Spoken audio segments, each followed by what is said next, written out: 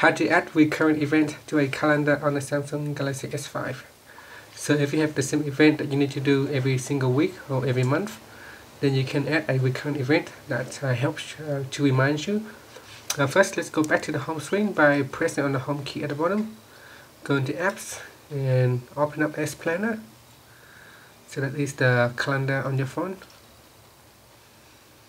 Once S Planner has opened, tap on the plus icon on the top and give your event a name. For example, by flowers, for example, and then you can give a locations. So you can put in the time, the start time and an end time.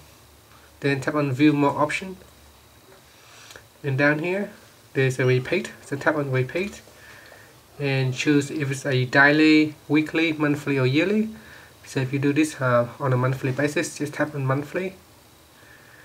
So say every 1 month on the 12th, so you can choose a different date if you wanted to, and you can say when it's until when this event will stop. So if you want it to go on forever, you can tap on forever and tap on done, and then tap on OK.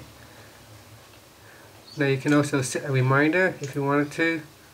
So for example, you can set a reminder 1 hour before, and it will raise an alarm to let you know the event is upcoming. You can also set an icon and a description if you wanted to.